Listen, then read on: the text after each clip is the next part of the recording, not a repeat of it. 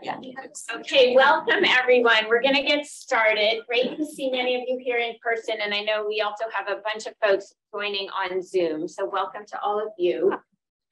This is the second Insights for Action seminar of the term, and the whole series, as you will probably know, explores how researchers and practitioners in Oxford and beyond are using research insights for action around impact and addressing challenging social and environmental issues. And today we're talking in particular about the role of ownership and how ownership of capital can not just be part of the problem, but part of the solution, if you will. So not just at the heart of many of the challenges we face, but also leveraged to remedy those challenges. And we're going to focus in particular on the role of wealth managers and how wealth managers can play a role in changing the relationship between wealth and injustice.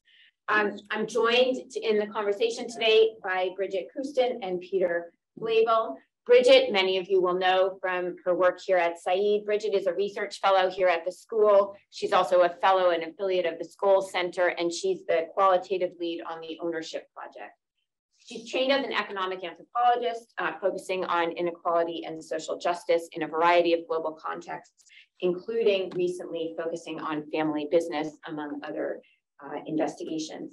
And Peter is the CEO of Coutts & Co., a private bank and wealth manager, and also a B Corporation, which I'm sure we'll talk about.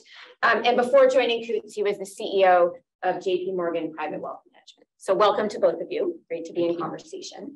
And I want to start with you, Peter, and ask you to give us a bit of the history of Coutts and tell us a bit about how Coutts came to be involved in questions of economic justice.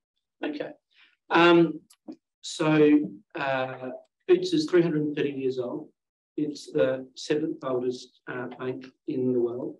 And it's named after Thomas Coutts. And he was leading the bank in the early 1700s. And the association with the royal family started back then. So when most people think of Coutts, if they know Coutts, they think of landed estates and mobility and inherited wealth. And we are all of that. Though today, the predominance of what we do is we bank 20,000 successful and influential entrepreneurs, many of whom are not multi-generational wealth, first or second generation wealth. And you wouldn't necessarily call them, when you meet them, landed gentry or old wealth. And so when I first joined, and the leader of the business doesn't ordinarily have this accent, that's the other thing. A good friend of the bank, the Earl of Richmond, now the Duke of Richmond, at Goodwood Estate, I don't know if anyone's been to Goodwood Estate, he said, Peter, Coutts was one of the first people that we worked with, and you've been banking the family for 300 years. Why don't you come to Goodwood? Now, I'd never been to the estate, so we're driving into the estate, and there's the Dalmatians and the guy with the bowler hat. And I'm just thinking, like, this is Downton Abbey. It's just, and then he says, let's jump into the car. And he's a motor sports enthusiast. So we jump into the convertible roller, and he puts his foot down, and we go around the estate. I don't know if you've been to Goodwood Estate, but it's extraordinary. It's got the golf course, it's got the cricket ground where the first rules of cricket were drafted. It's got the aerodrome where the planes from the Battle of Britain took off. It's got the organic farm. It's got the Rolls-Royce factory for Europe. And I'm just thinking to myself, like, this is quintessentially British. And then he said, well, let's go and have lunch. So we're having lunch in the family pepper pot in the 300-year-old family home. And we're having lunch on the crockery with the monogram of the family. He's telling me about the history of the family. The first Duke was the illegitimate son of Charles II, who married a French spy, and such a good guy, he made him a Duke. And then, as I looked out of the window, they were building for the Festival of Speed. So each year they have a really big car race. They're building this art installation, sitting bronze. It's about 4 stories high. They're putting vintage cars on the outside of it. And it just occurred to me right there and then that that's what I thought Coutts should be. It should be the best of British and relish its history and nurture its history, but it needed to be modern, relevant and contemporary today. So we needed to have that history, but not live in that history, not expect success because of that history. And we needed to look forward. Now, maybe someone from an Australian background can get to that point a bit easier than others, perhaps. And that's what we've been doing over the last 7 years. We've transformed everything that we do. And one of those areas has been what we're going to talk about, which is the approach to how we invest for clients. Excellent. Great. Thank you. And I look forward to digging in more to that last little bit. But Bridget, I want to ask you a question. So Peter manages wealth. You've studied wealth. Tell us about what you've learned from your research on the relationship between ownership and economic injustice as a way into this conversation. So for 4 years through the ownership project, I was an anthropologist of families with revenue above $1 billion a year in their operating businesses. Anthropologists call their method deep hanging out. This is literally the term that's used. I'm a professional party crasher, I like to say. The goal is to enter people's spaces, their workspaces, their home spaces, so that one can hear how they speak to each other when they feel comfortable, because that's really different than how they speak when you're doing a formal interview with the audio recorder on. People are on their comparable best behavior in those kinds of settings. And interestingly, one of the things that I was not expecting as an outsider, where the fact of what they own is all that I have in my mind when I enter into a meeting, is how so many of the people with whom I interacted, both what are called the principals or the wealth holders themselves, as opposed to their next gens or the presumed heirs of that wealth or those assets, do not think of themselves as owners. The most responsible of them think of themselves as stewards. And the distinction they're trying to draw is that they don't treat the operating business as a piggy bank, right? They are good, they're responsible with it, right? They don't see it as their cash cow. They're invested in the long-term fitness of the business. Now, as an anthropologist, that kind of logic within what we call their life world, it coheres, right? It makes sense to them because they are implicitly, actually explicitly, drawing a contrast between themselves and, let's say, reality TV stars where their fame is built on a kind of conspicuous consumerism, right? They're just spending cash as quickly as they can. And this is part of the point, right? So that's the explicit contrast that's being drawn. But from an outsider looking in, what really jumps out to me is that, well, the literal definition of steward is that you're in charge of something that you don't own, right? The steward of a country estate used to be an actual title. You're not the landowner, but you're the person in charge of the estate. But technically that's not the case here. They still do own it. And in the name of looking responsible, I think it's really useful to ask, in an effort to look responsible, there's a kind of scorning, perhaps, of the responsibilities that come with wealth. So if we take seriously the concept of social capital, where networks have value, where social relations have value, even if someone is a responsible steward, not treating an operating business as a piggy bank, doing all the right things, but they're fundamentally saying this wealth is not mine because I intend to pass it on to the next generation. This is taken as being the most responsible posture.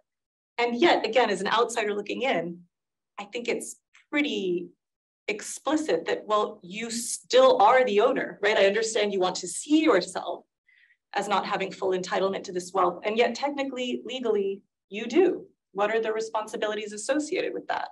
That, for me, is where the interesting questions start. This tension between people's aspirational view of themselves as a responsible owner versus the bare facts, which are, you do own, you are accruing benefits, both social, financial, material, immaterial. And I have it now. The problem with anthropology is that we don't, as a discipline, have to land on the moment of, well, so what? What does that mean?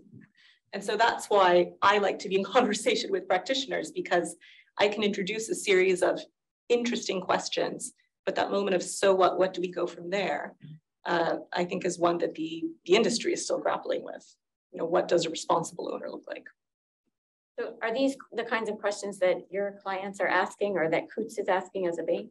Yeah, so when we talk about what we do, we say that we deliver, it sounds like a pitch, it's not, brilliant banking, flexible lending and responsible investments making sure that your wealth lasts and has its intended consequences.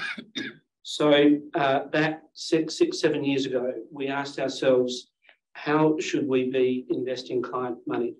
And what role does ESG have to play in investing money, environmental, social and governance? And we did some analysis for a year or so, and we convinced ourselves that actually if you invested with ESG filters, you got a better risk return as a result of that, because the companies that were at the forefront of that were being run better. That's the thesis. So we then asked ourselves, well, should we have a set of green funds to run alongside our existing funds, which a lot stroke most asset managers actually do. And we said, no, if we believe in this, we should have ESG filters on everything that we do. So the only way that you can invest with us is with ESG filters. Now that's been a bit of a challenge over the last year. So since we started doing that, for 3 of the 4 years, it's helped our returns.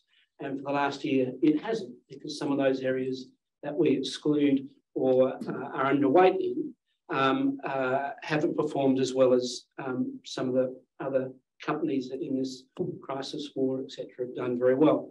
So we're holding the line. We're saying that's what we believe in, because we believe in through the cycle it will right itself, and that those companies that are doing the wrong thing, they'll have a higher cost of capital, and those ones that are run better will get a lower cost of capital, and therefore there'll be a better return as a result of that. So we asked our client base before we started, how would you like to see us invest? Would you give up return in order to invest with ESG filters? Do you want the same or better returns, or do we have nothing to do with it? So it was 75-25. 25 said, forget all that, just give me the return. And of the 75%, a half would give up return, and the other half, the 75, wanted the same or better returns. Now, the good news for the 75%, well, 100%, is until this year, we believe, as I say, through the cycle, we firmly believe you'll get a better long-term return. But that's the number. There's the utility aspect of this as well. And how do you measure that feeling that actually it's not just the numbers, it's actually I'm doing the right thing by the planet. And so that's where we got to B Corp, which now B Corp, if you don't know, have a look at B Corp. There are 5,000 in the world now, 1,000 in the UK. UK is growing faster than the States at the moment. And not that it's a competition. And you change your articles of association to say that you're going to take into account in your decision-making all stakeholders. So the idea is you do well by doing good, and you take into account all stakeholders. So it's a thorough process. It caused scratching of heads at B Corp, who are great people, because normally B Corps are companies that are inherently green, like the recycling company, solar bank, right? How are we going to do that? So it took us 2 years to get there, 200 questions across governance, customers, suppliers, the environment, and staff. And you have to get to 80 points, and we got to 83 points, and you have to 84 points, and you have to then commit to a period of improvement. So you recertify every 3 years, and you have to do it better each 3 years, and the bar is set higher each 3 years. So we fervently believe in that. And then we had and Boots' convening power is fantastic. So we had an event at the bank pre-COVID with David Attenborough and Mark Carney. And if we're all as good as he's, Attenborough at 90, he'll take it. And he mesmerised the whole room, 350 people for 90 minutes. Pin couldn't be dropped. And he came up to me and he said the obvious thing, but sometimes the obvious things need to be said to you. He said, Peter, that's great that you're doing the B Corp thing, but the power that you have is the people in this room. So it was sort of flash of the blinding obvious. I was going, oh, okay, all right. So we need to get ourselves organised. And then we went, hang on, what about our suppliers? We need to talk to them. So if you want to supply us, you need to think about the principles behind B Corp, if not becoming a B Corp as well. And then we go to our clients and say, okay, do you believe in this? So we've got 60 of our clients, So we started this process because two of our clients suggested it to us. So I'm not going to say that we thought about it. It was two of our clients. And we've got 60 joining us on becoming a B Corp. And then you go, hang on, and this is the challenge. The climate emergency, climate challenge, is not an individual thing that will be solved.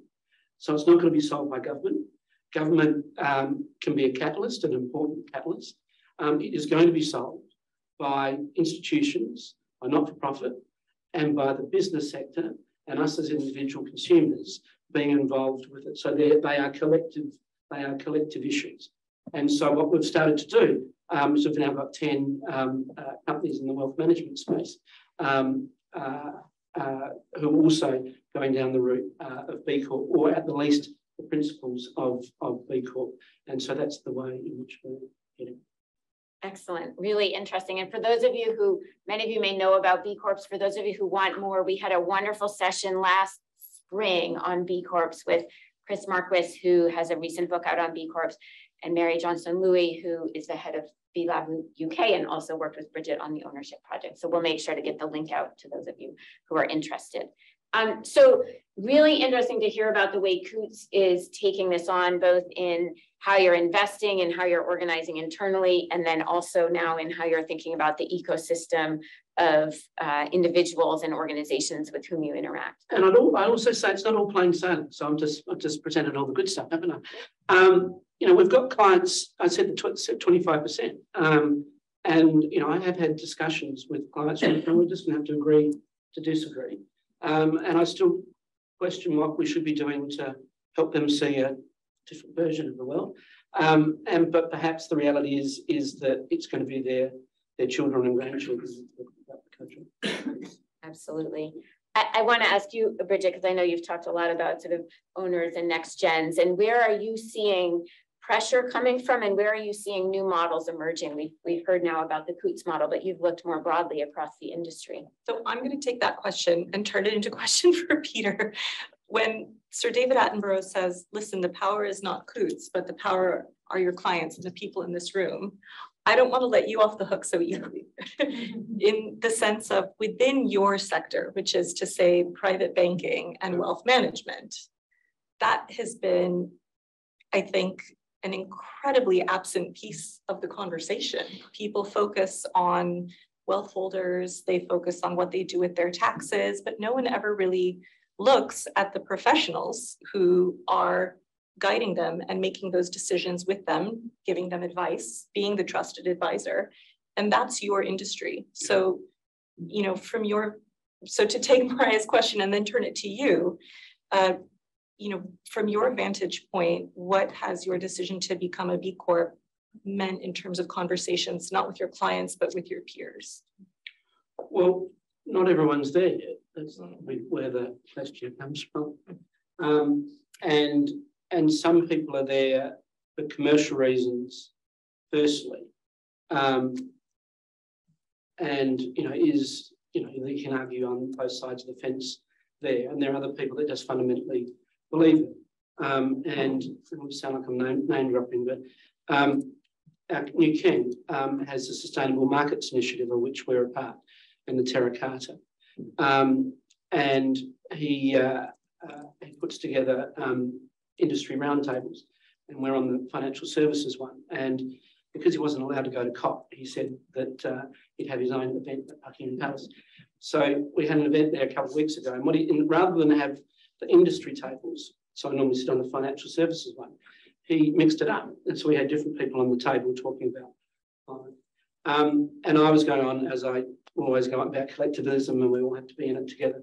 And there's a guy there that makes hydrogen cars. And he said, well, I agree with most of that, Peter, but actually, I don't think it is all collectivism. And then we had a debate about Mavericks. And we talked about Elon Musk and Tesla, and said, would Toyota and General Motors, Ford, would they be moving as quickly as they are on electric vehicles if it wasn't for Elon Musk running out at the front? Whatever your views are of Elon, put to one side, just conceptually that image. And so I don't want to say that we're that, you know, where tests are running out. But I do think that there, in any of these things, and the academics, you have the early adopters, and then you have the people coming on. I still think we're in the early adopter territory. And a lot is question marked about greenwashing, and the FCA is going to come out with a new way of how you describe your funds, which is great. And I hesitate to what I'm about to say. I'm not so much worried about greenwashing. It needs to be addressed. What I think is being missed are those people that hasn't started yet. So, you know, the people have started, great. Some people have started and haven't quite got it right yet. Okay, we should deal with that. But I don't think that's the next big issue. I think the big issue is the 85% that, 50%, 75% that haven't started. So your question more than me, okay, well, how do we motivate those people? Now, they're commercial people. So I would turn it around to say, well, if I get enough of our clients demanding this, then the businesses will follow. So I think they're probably a bit of a supply and demand answer to your question. One of the things that I find so fascinating and, you know, rich really about the wealth management and private banking sector is that it evinces steadiness. This is the proposition. We will protect your money. Your money is safe with us. We've been in this game for a while. You can trust us. And yet the industry is, and indeed, Coutts has been around for 300 years.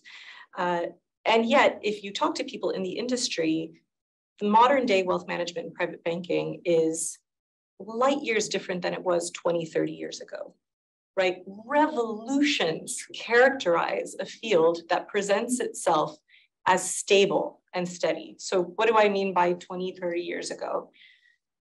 Anti-money laundering, know your customer regulations, those did not exist then as they exist now.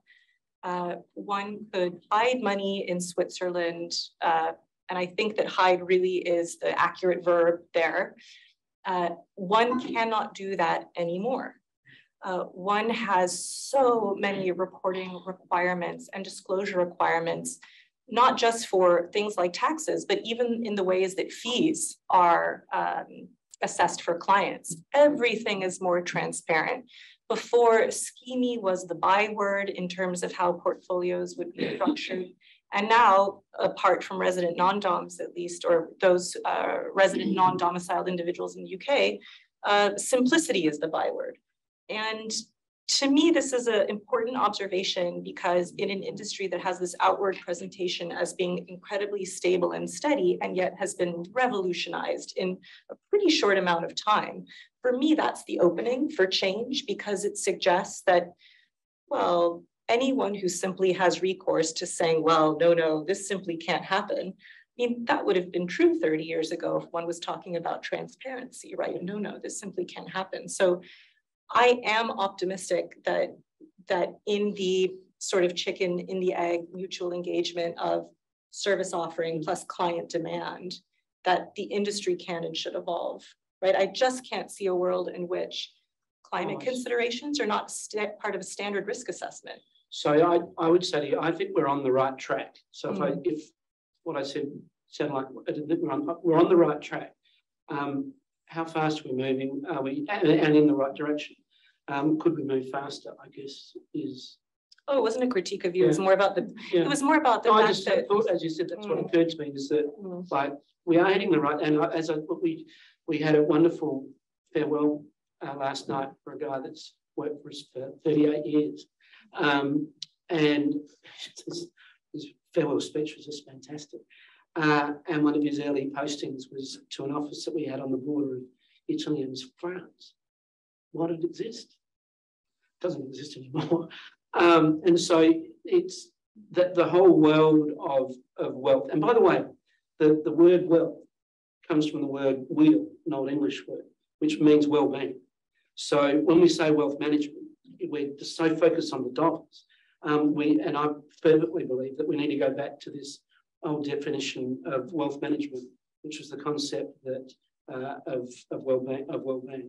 And then you ask clients, what is your money for? Which is why we talk about, as I've already said, helping your money last and making sure your wealth has its intended consequences. Now, what we do there on this generational point is it's a game. We play games with our families, and we'll go away for a day or a day and a half, and we play these games to eke out the attitudes to wealth of the kids and sometimes the grandkids of the family in a safe place without having an argument after the second glass of sherry on Christmas Day. And that's fascinating. They're fascinating things to watch, because you just see that there are, you just see all the different attitudes to wealth. And if it's mum and dad, it can be the grandparents, they can see from their, I don't know, one just sticks in mind, 3 children, a couple of years apart each, and 3 completely different attitudes to what the family's wealth is for. And so when we say wealth has its intended consequences, we've got to work out what that intention is, and to what extent is it going to be reinvested in the business? To what extent is it going to do good? Is it going to do good things? So we spend a lot of time on that. So I want to ask you, just building on that, as sort of an individual who's really been at the forefront and leading an organization that's been at the forefront, what are some of the barriers? What have the challenges been to moving faster? I mean, you emphasize the need to really get everyone in the industry on board. What's been challenging for you as you've done that within Coots and then tried to work across the industry? Well, I've been at the bank coming up to 7 years, and the reason that someone like me was chosen, as in not the norm, was we needed a bit of a relook at what we were doing. And so I'm sure most people here have read Cotter's Leading Change, the 8-step process. Hopefully all the MBAs in the room remember that from session 1 of OB. And the first thing is to create the intensity of the change. The good thing was that we didn't need to do that, because we weren't in a great place. So and so people were up for change, and so then getting everyone to agree that this is the course of action. We actually haven't had within Coots really anyone saying this is not the right thing to do, and really anyone saying that we should have a set of green funds alongside the old funds. Everyone really agreed that was the way. Now, it's caused a little bit of head scratching, because this year performance has been off relative to what it was previously, but I haven't really had anyone really saying that means that we should roll back anything. So I feel quite positive about that. We've still got clients who just say, give me the best return. We haven't lost any client that I'm aware of because of that so far. I still have some interesting discussions with particular clients about that. So I would like to say that I think we're running at about as fast as we can on that. And then I think Bridget would then say, well, what about the rest of the industry? And then I think it's up to people like me to get these industry forums going and create that same sense of, I don't think you create the urgency, but you can just create the idea that this is just the right thing to do. Something that someone said to me was, this needs to become like anti-smoking campaigns, where it just becomes unacceptable, or it becomes seen as, something that not the best in class private banks would be doing. Yeah. Right. So that because right now those 25% have a menu of your competitors that they could go to for a more traditional offering, and a world in which the elite tier of, private client offerings no longer do that would be great. Right. Yeah. I think that would be a wonderful achievement. But so it's going to be interesting, actually. I hadn't really thought about this. So the FCA came out a couple of weeks ago and said there are going to be 3 categories, and they're still working out what the categories are going to be, but one's sustainable and one's impact. And so to define more precisely what impact is and what sustainable is. What is going to be interesting, I hadn't really thought about it, Bridget, is that your funds are going to be labelled 1, 2 or 3, and then there's a whole lot of other funds that aren't labelled at all. And what does that mean for the funds that aren't labelled? That's an interesting question, isn't it? Well, one of the things, my fear is that it could give you not you personally, but like the industry plausible deniability. What I mean by that is when I've spoken to private client professionals and private wealth managers, there's something of a bogeyman of the people who still do the schemy tax avoidance things. Oh, we don't do that. We don't take those kinds of clients, but yes, it's a problem. And then when I ask them, well, okay, you're not doing that. Your peers say they're not doing it. Who is exactly, right? Like literally, who is that person and where are they? And then I get a variety of answers, right? Oh, well, the fact that tax advisors don't have to be regulated means that anyone can give tax advice, you know, from their like crypto trading closet in their basement or whatever, you know, that there's a whole suite of people who can operate in this kind of gray zone. And so I wonder what is the future of the industry, and this is us definitely forecasting here, but for the sake of argument, let's assume that this trend is only going to grow. More private banks, as they should, will start to do the kind of things that you're doing and saying our funds are just all ESG compliant, 1, 2, and 3, right? And then is there going to be a sort of gray zone of maybe private guns for hire who are, you know, doing advice, right? I'm just, you know, from this. I think the regulated sector will move in this direction. And so if you are FCA, PRA regulated, that's a ticket to the game. It's the unregulated sector, which I think by definition is always going to exist, because there are people that say that they aren't going to abide by the rules.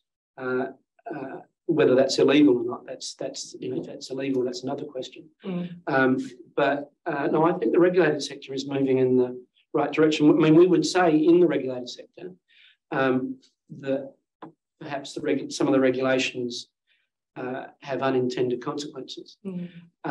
So for those of you that followed the UK industry, we had the retail distribution review, which was, you know, did and was meant to stamp out a whole lot of the stuff that you touched on. It's also put a huge weight of process on investing.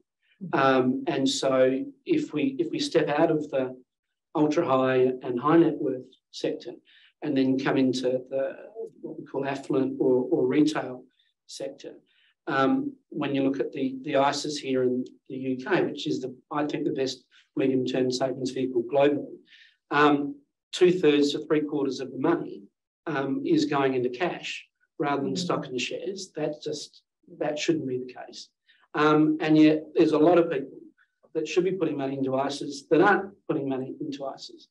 And part of that is a supply issue in terms of the catalysts of financial planners that can hold people's hand to say, this is what, if you want to achieve that sort of outcome of income in your retirement, semi-retirement, what you need to do now is X, Y, and Z.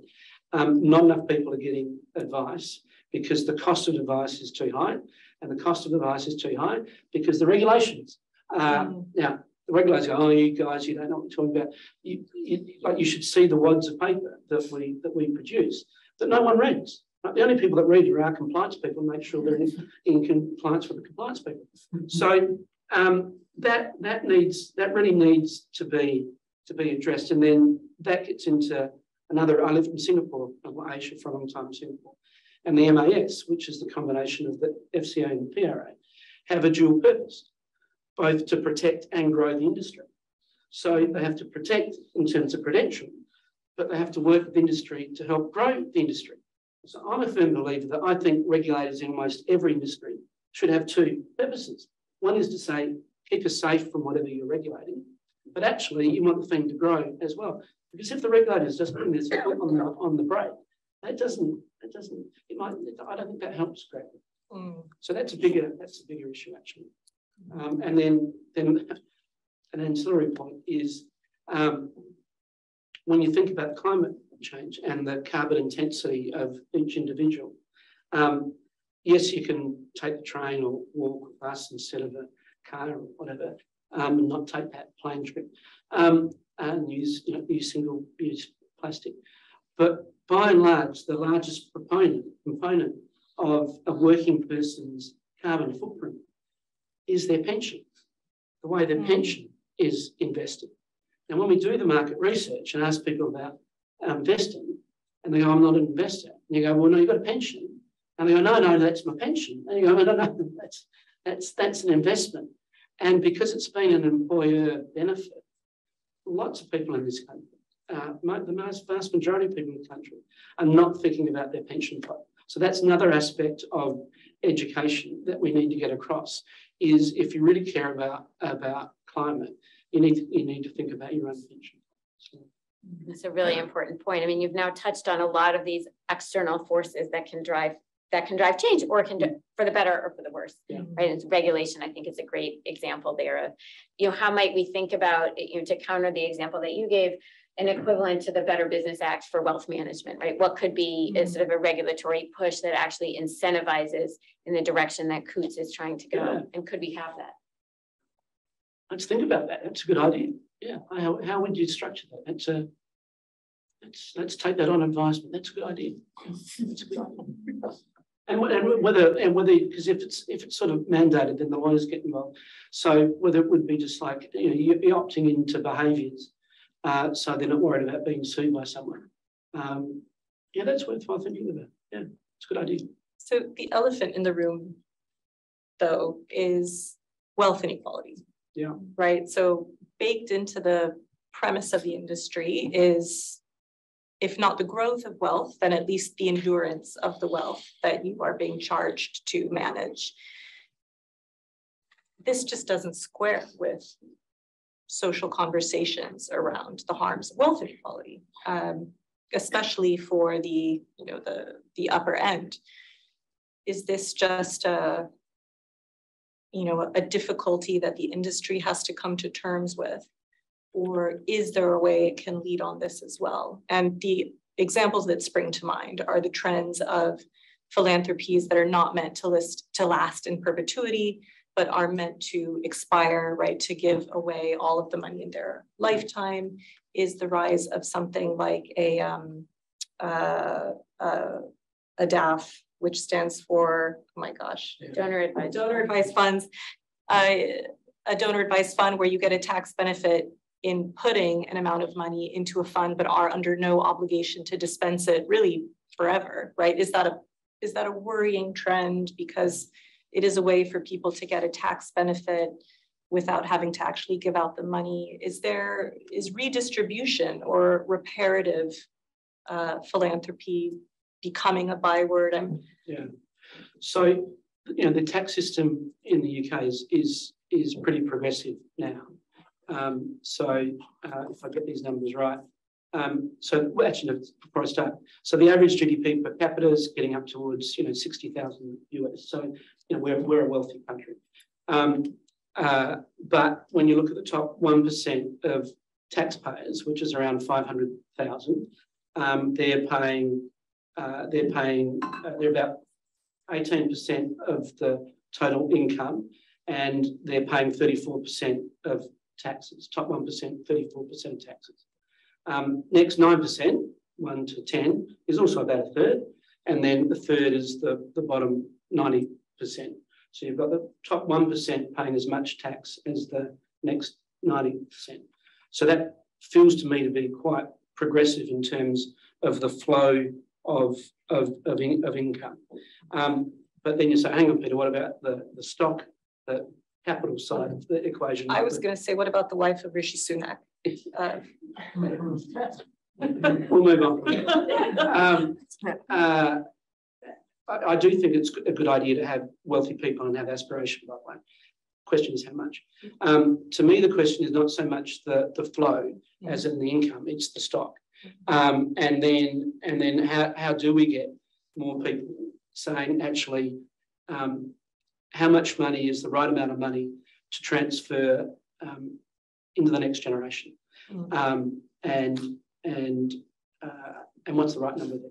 So what we encourage clients to do is to give their money away as soon as possible on a very simple premise, and it sounds quite practical, that if you're alive, you can see what your money's going to do, and if you're not, then you can't. So just practically, if you really want to see what your money's going to do, it's better to give your money to where you want to give it now, and push it away and not have control over it and enjoy whether it's your children or the other things that you're. Sorry, just to interject, you encourage your clients to give their money away as soon as possible. Yeah. Isn't that a maverick position? I think it's a practical one. I don't know whether a couple of my staff up there with it. Well, I don't think we're maverick in that, are we? I wouldn't have thought so. No, I don't think so. I think this is nowadays becoming wealth management practice. Ah, okay. I think it's just practical. If I'm dead, unless you believe in other reincarnation or something, but I think it's just practical. And then you're going to see how your kids, if you're giving them to them, whether they're good stewards of it or not, and then you're going to see what's going to happen to whether you give money to the new business school here or business or not. So yeah, we do. Okay, so as long as we have several Coots people in the room, then so let me just say that I'm aware of the right. One cannot miss your B Corp status walking down the Strand, right? We sort of shout it. It is evident. But this whole point of actually encouraging your clients to not have the fund exist or the philanthropy exist in perpetuity, to me, is not at all a mainstream proposition, right? Like business models of a number of banks rely on DAPs rolling over, right? Because they accrue their fees. I think for many, myself included, the assumption is that the business model requires that the client leaves the money with the bank so that they can manage it. And if you're encouraging them to not do so, that's... Well, we don't want the children to be poor. So I think there's a degree of wealth that can transfer. The question is how much should transfer, particularly at when you're really getting into a lot of money, billions. That's clearly more than any one family. Yeah. Absolutely. So I'm mindful of the time. I want to open it up to questions from those of you here and in the room and those of you joining online. Any questions for Peter, Bridget, or myself? Yes. Thank you for your time. Just knowing that we're going to see one of the largest wealth transfers with baby boomers and the silent generation passing over to millennials. To your earlier point around education, do you have any thoughts of how large corporate like banks can help in that education to make sure that the next generation are good stewards of that capital? Yeah. So you haven't asked the question, but within that, I think there's an interesting point. That if you're lucky enough to have parents that had money, boomer parents that had money, you're going to inherit more than if you weren't lucky enough to have parents that had money. So there's an equity point on that as well. The reality is that that when we write our the text around investments, we write to a reading age of 13 or 14, and that's the average. So the understanding of markets and investing is very poor indeed, and so there's a huge education that needs to take place, not just about how to treat kids to budget, but about pensions. So coming from Australia, we got rid of all these defined benefit funds 30 years ago. And so you have to put in 9.5 going up to 12.5 percent of your salary. And so it's interesting for me to watch how people think and talk about investments in Australia, because their pension pot is a reasonable size relative to here, where there's still a lot of people thinking that that's what their employer is providing for them. So it's not a great answer to your question, because the answer is that there needs to be a lot more education about markets and investing. But it's not the most, I like that, but hopefully, you can see people's eyes roll over it too, as well. And go, oh, that's just, someone else can look after that. So you've got that aspect as well. But it is going to be really interesting to see how this baby boomer stuff. We've still got another 10 years of that to play out, and it's an enormous transfer of wealth. On the higher end of the ownership spectrum, I would say when it comes to education, and this is not general populace, this will be niche, but that one of the most sort of quiet but potentially revolutionary things is going to concern the degree to which trustees, professional trustees, are going to support what their beneficiaries, the questions that those beneficiaries are going to start asking about how the trust funds are being invested and whether or not the degree to which those are ESG compliant and whether or not that is aligned with what the trust is legally meant to do and how the trustee interprets that.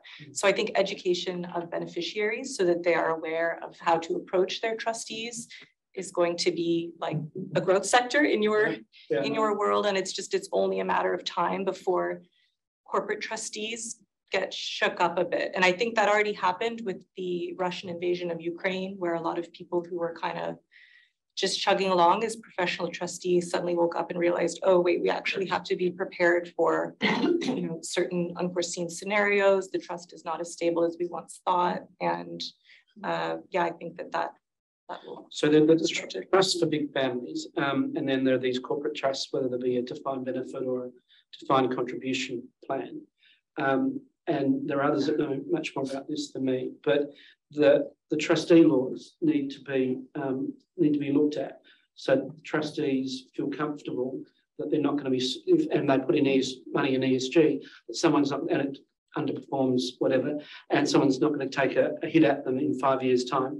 Plus, when you talk to the life insurance sector or the infrastructure sector, they also want changes to the trustee laws so that the trustees feel more comfortable in investing in infrastructure as well. Hi, Pierre. So I have a question about the B Corp certification.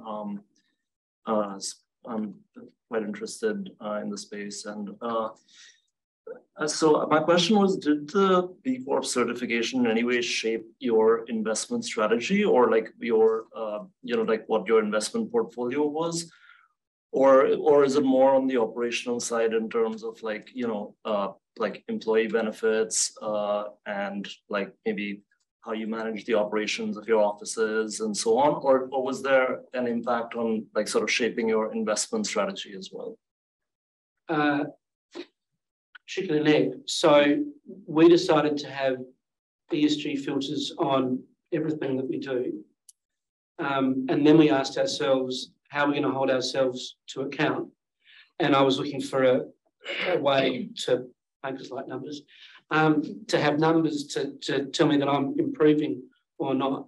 And then two of our clients said, you should have a look at B Corp because these 200 questions give you a mark at the end of the day. And so that's why I've got relative confidence that we're moving ahead because of that structure. Are we making decisions differently as a result? Yeah, we are making decisions differently as a result. One is we can't move too quickly, we've got to be careful. But I would like to end up with all of our providers of all our vendors, providers of services to us being B Corp, or have a darn good reason why they're not B Corp. Or at least there's a business impact assessment, so you don't have to become a B Corp. There's a free thing online, and for anyone that's got friends and businesses and whatever, they should do it. It teaches you a lot about areas you're not doing so well in. And so that's where I think we would get to. And I sit back and go, I'd like to say that we thought about all of this when we started. A lot of this has been iteration. David Attenborough, Peter, what about your clients? Oh, that's good. So I'm now on this client thing of like, we think the most influential and successful families, and a lot of the successful and influential families in this country. So if I can convince them to get on the path, that's a huge lever. So I'd say to you, it's shaped my thinking and broadened my thinking from just thinking about my patch to, and that's another big thing on behaviour. So if you're a business person, you're brought up to compete. It's like, you want to beat that person, you want to beat that person, you want to be fun. I want to have a better return than you. This thing on climate isn't like, it's different. It's like, it's not that. It's like we've all got to do our own part. So for someone like me, it's like it's a real mind mind shift. And then you'd say not everyone's there yet. But I think we are heading in the right direction. I just have a question. I don't want to get into a technical discussion about ESG standards, but like generally the E tends to crowd out the other two. And I'm curious about specifically the social aspect and whether that's a roundabout way to also deal with the risk of the widening wealth inequality that comes from essentially wealth management. We haven't at all cracked S&G yet. Yeah. And when I talk about carbon intensity, I'm really talking about equities. We've got to get into bonds and then gilts, and there's lots of unanswered questions there. And while it's not really what it's a bit of an extra to your question, I think we've got to end up. So we've got, when you look at a company's performance, there's the P&L on the balance sheet. Then there's the cash flow and use of capital. We've got to work out how we come up with another set of reporting that's human capital impact on the environment. This is where universities need to help us on this. Well, actually, just to interrupt for a minute. Anyone in here did the MT1 assessment on UK Infrastructure Bank? This was exactly what half of our students took on in October. All right. How should they account for, how should natural capital become a strategic priority, and what does that mean for the accounting system? So within your question is we've got laudable aspirations around S&G, but they're a bit rubbery. And I go, yeah, they are.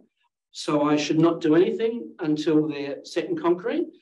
I'm not sure they're ever going to be set in concrete. And so I've had lawyers in the room on this B Corp stuff going, oh, you be careful what you wish for. You're going to have some lawyer have a crack at you in 5 years' time because you haven't. And I go, I'll just take the risk. I'll just take the risk. And, it's like I try my best. That was my belief at the time. That'll be my defence if someone. So I take the point, but it's one of those ones when you never start, you never get anywhere. Now that opens it up to people, bad actors maybe. So you've got to be careful of that. I'm going to turn to you, Jessica, and ask if there are questions from the people joining online. So we have a few questions online, all related to the next generation you talked about. So I think just an appetite to unpack that a little bit more and think about when you're at those workshops with multi-generations in one family, like what are the youngest generations asking for?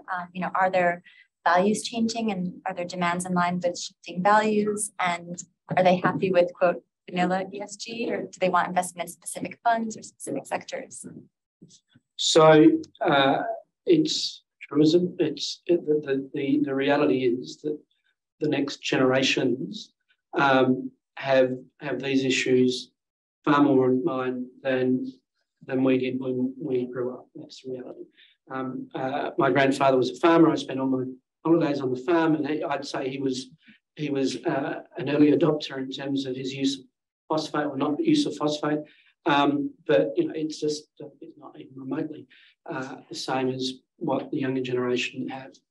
I worry, and you're going to be really careful how you say this.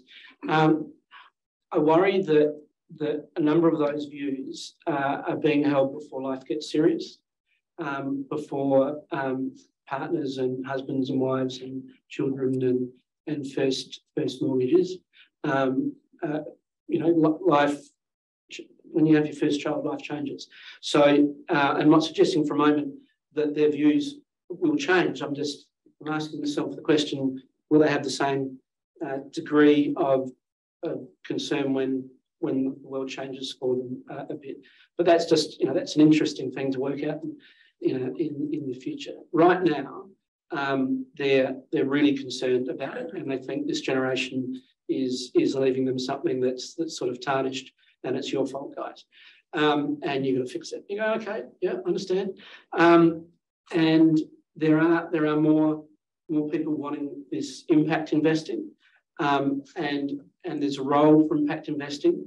We've decided not to get into impact investing, but there are other people who are really good at impact investing, so we'll partner with them. I'm a firm believer in know what you're good at and be the very best at it, and don't dabble in things where you go, actually, you know what, you're better off to do that than me. So we're going to focus on the responsible investments. So it's absolutely the case. I have seen one child who just said, just give me the return. but that's you know, maybe he'll change his mind. But I almost shouldn't even say I saw that. I think that's just a very, very much an outlier. The reality is this is up front and centre.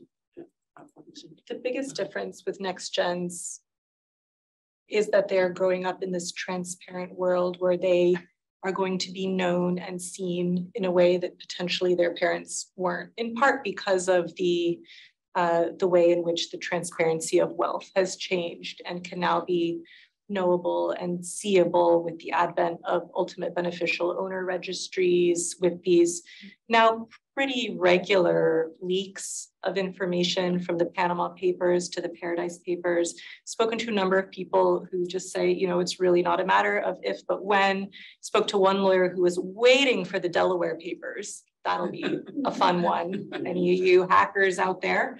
But in all seriousness, I definitely would not paint all next gens with the same brush of enlightenment, because family dynamics are complicated. And I've been surprised by the number of next gens I've met in the context of the family business work who are acutely aware of the need to be taken seriously by their uncle or their father. It's usually an uncle or a father. And as a consequence are quite conservative in their views, right? Because they are strategic in wanting to get into a certain position in, you know, the family enterprise in some way. So I definitely would not adopt a mindset of the next gens will save us, the problem will course correct organically over time.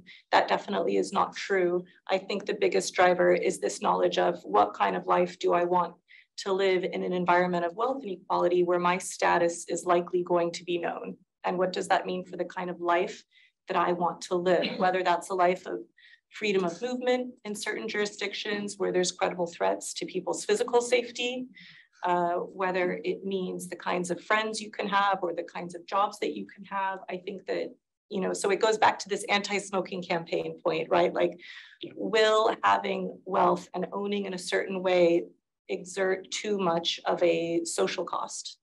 Right? I think that will be a really interesting driver to be attentive to. But I think part of why I'm so appreciative that we're having this conversation with you instead of, say, a next gen or some of the next gen advocacy organizations like Resource Generation, it is precisely because you're dealing with the wealth holder. And so to go back to what I said at the beginning, I just don't think that we can count on the great wealth transfer to solve the problem. I think without us being the capitalists to get it done. Yeah.